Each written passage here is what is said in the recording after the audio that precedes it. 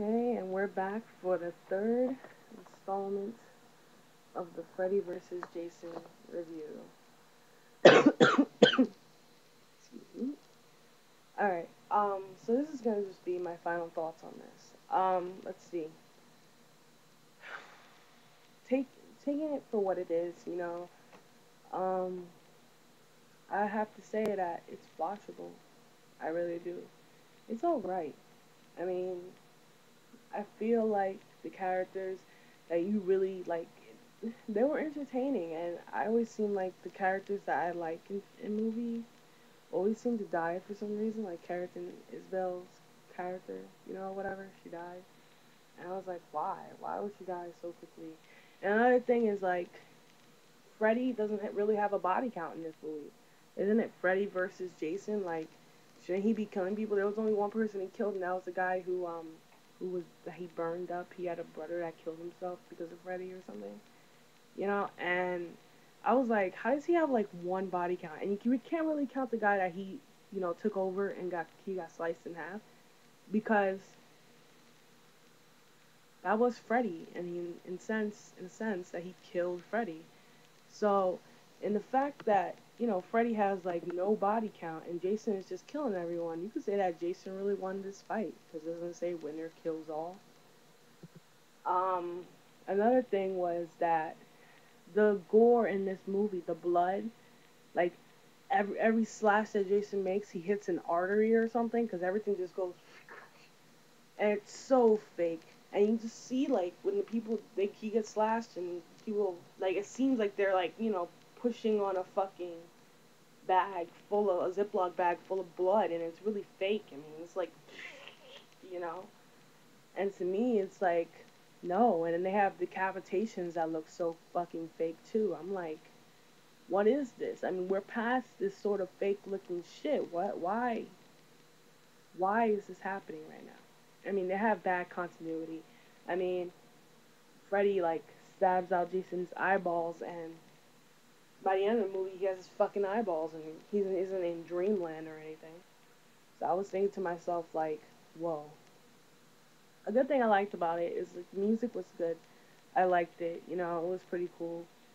But the fake ass blood, looking fake ass blood looking shit, I'm like, no. I think that's what didn't attract me about the movie from the get go. I mean, I never seen a movie that had just had so much blood for the sake of blood and so much like spraying out like every single slash is a fucking artery. I was just like, no, no. This movie is gonna get the story.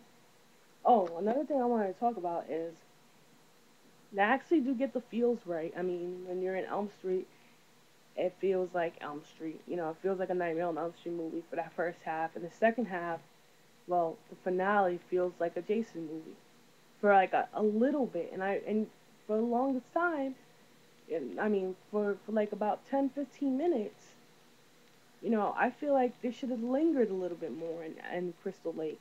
I mean, it is Freddy versus Jason after all. I mean, they should have had a little bit more. I mean, I liked it. I liked it better. I mean, for real. I liked the Crystal Lake setting better than Elm Street. Elm Street had this like they tried extra hard to make it creepy and stuff like that. But I really liked the smoked out Crystal Lake. It was pretty cool. I really liked that.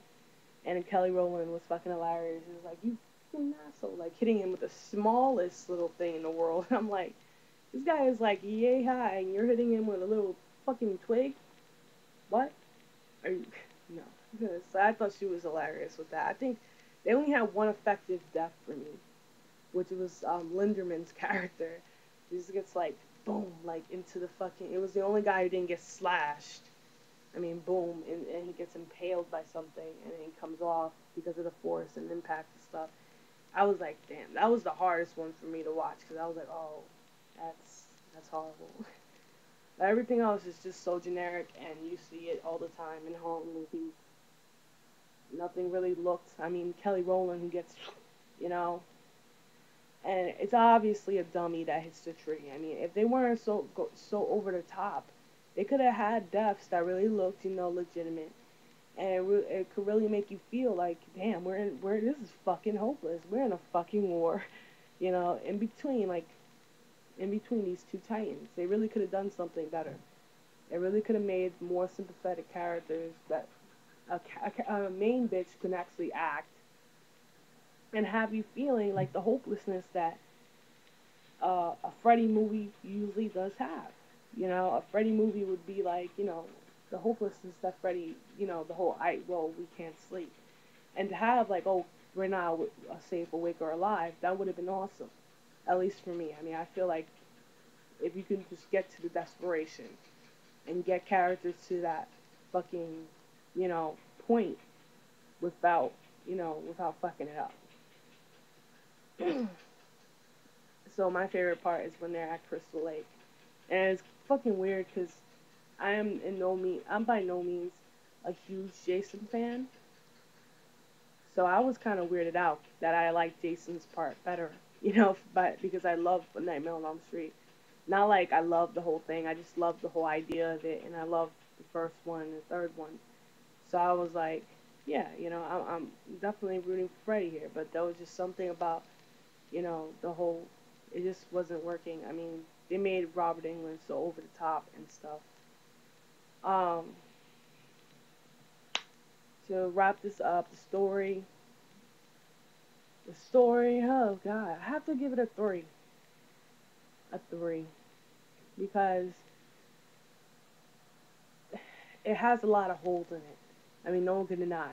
It has a lot of holes, and it's. I give them a 3 for the fact that they made the movie movable and kind of logical. You know, the acting gets a 2 because the main bitch, she's just so horrible, and somehow she gets this gruff voice when she's yelling. She's like, "I want to see them die." I want to see Freddy die. And originally they were gonna have her say Freddy versus Jason. Place your bets. And the way she said it, and director, this is how you know you have a bad director here, people, is when he says that a scene like that looks like that, and sounds like that, was good, and that they wanted to keep it, except for the test audience said it was retarded. Baffles me. And it's proof, because it's on the commentary, so pick this up for like fucking $5 and see for yourself. I was in shock when he said that, and I was like, "Are you fucking stupid? Who's paying you?" I mean, I don't know how else that line could have been delivered. Maybe no. I mean, you can't deliver that line without it seeming like a fucking self endorsement, you know. But whatever. Okay. Um. So yeah, the acting gets a 2. I should give it a 2.5 for Kelly Rowland because I thought she was okay. And Catherine Isabel was just amazing with the time that she had. I mean, she was just like everything about her character's walk, her character, the way she carried herself. It just, she reminds you of either yourself or that one bitch that the smoking and drinking and the kind of shaking and the way she is.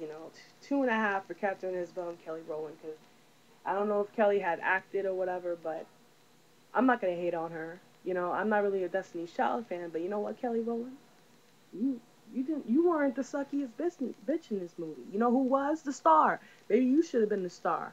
Hell, I would have had that better than fucking, what's her name? What is this bitch's name? Monica Kenna. Yeah, Monica, you can't act. Use your big boobies and go to Playboy.